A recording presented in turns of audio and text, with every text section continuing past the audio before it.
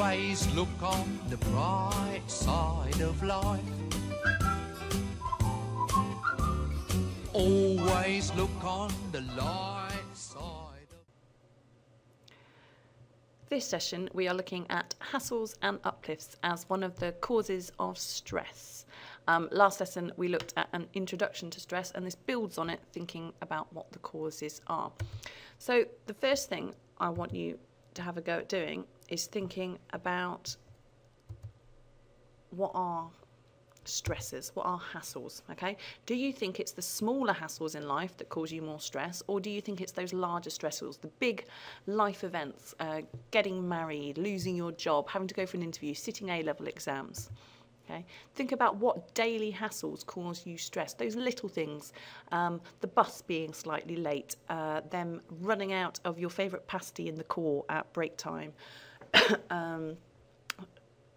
being woken up in the middle of the night by a small child. Okay, think about what hassles you've experienced today, or even what hassles you've experienced this week. Okay. Do you think it's those small hassles? Do they build up? Do they add together to cause you stress? Or do you think it's those large life events that cause you more stress? Okay, and that's what we're going to be thinking about in a bit more detail today. Now, there was an instrument devised by Holmes and Ray in 1967 called the SRRS, which stands for the Social Readjustment Rating Scale.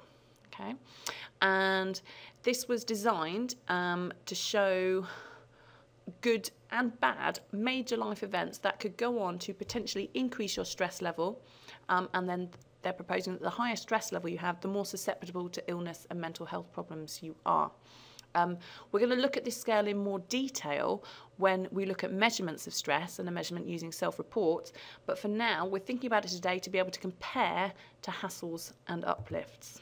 Okay, now you'll have a chance to actually have a go at completing the social readjustment rating scale, but just to show you what it looks like.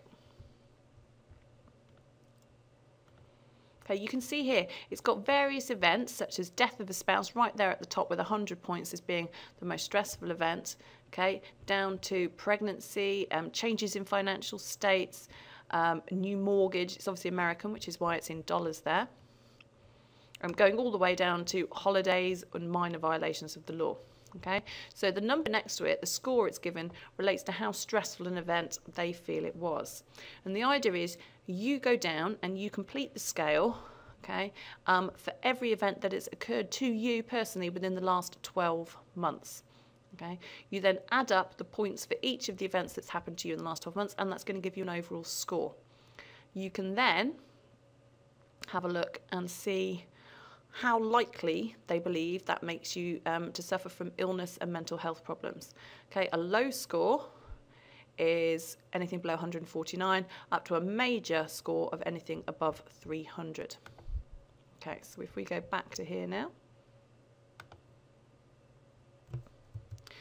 Okay, so when I did this, for example, I scored 180 on it, and that puts me in the mild category.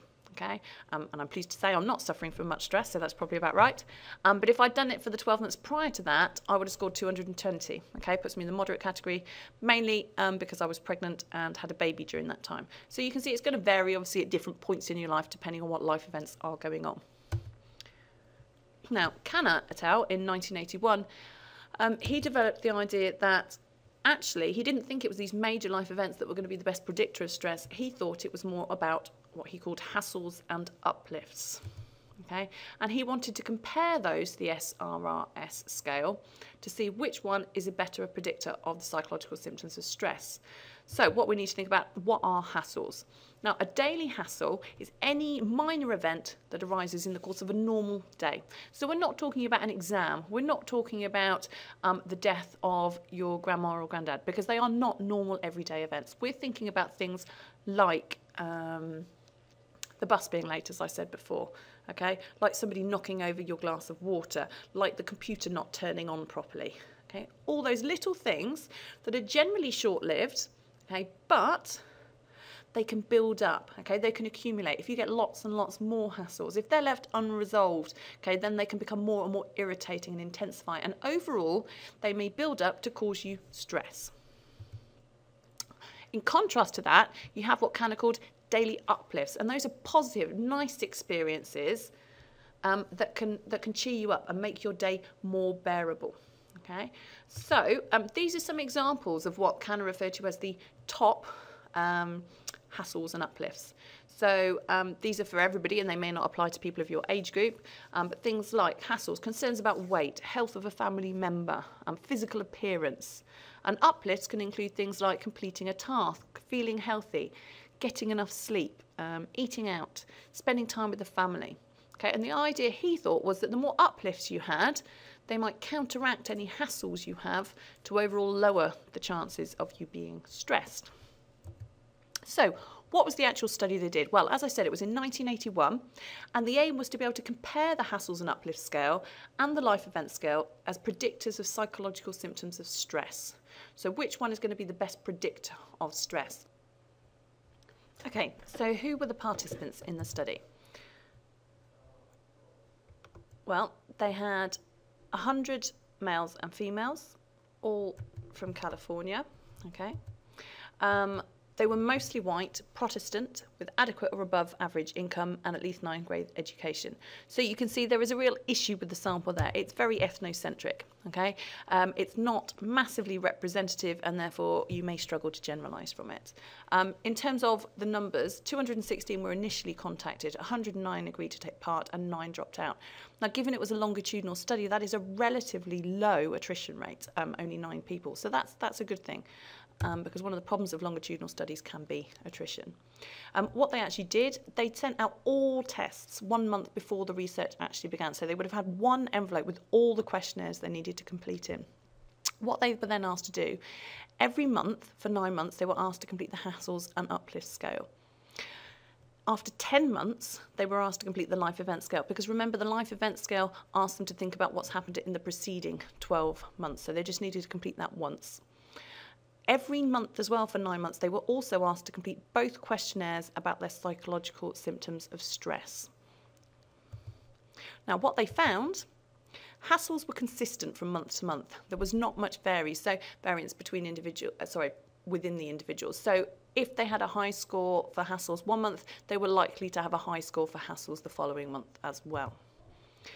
Life events for men correlated positively with hassles and negatively with uplifts. So basically, as number of life events increases, hassles also increases, but uplifts decrease. So they're identifying more hassles, and the number of uplifts is decreasing. They're not having as many nice things going on. For women, the more life events they reported, the more hassles and uplifts they reported. Okay, so the number of life events increases, hassles increases, but so does uplift, so does positive events too. So that's a difference between males and females there. There was also a positive correlation between hassle frequency and psychological symptoms of stress. So, as you would expect, the more hassles there were, the more they showed these negative symptoms of stress. And really importantly, hassles correlated positively more with psychological symptoms of stress than life events did.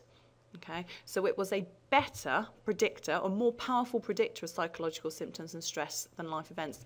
Now, you need to be really careful here. It's a correlation, and therefore we can't say it's cause. We don't know that those hassles are causing you to be more stressed. It could actually be that it's the other way around. Maybe you're feeling more stressed and therefore you identify more hassles in your everyday life. So it's very difficult to work out which way the direction is. Is it causal or not? And we don't know that without further studies. Something you need to think about in terms of the evaluation, was the sample representative? Can you generalise? Was it large enough? Think about the methodology. They use self-report methods. What are the issues there? It was a longitudinal study, and it used a correlational method. Are there any issues with that? What about subjectivity? And this is a big problem when measuring stress. This is going to influence the validity. People will rate the same level of stress differently. Okay, I could be a certain level of stressed, okay, and I think that's not too bad. Someone else could be exactly the same level of stressed as me, but they think that's horrendous and rate it much, much higher. So there is a real issue of subjectivity here. You also need to think about the ethics. Is any psychological harm being caused in doing this? And also, when thinking about reductionist versus... Always look on the bright side of life. Always look on the light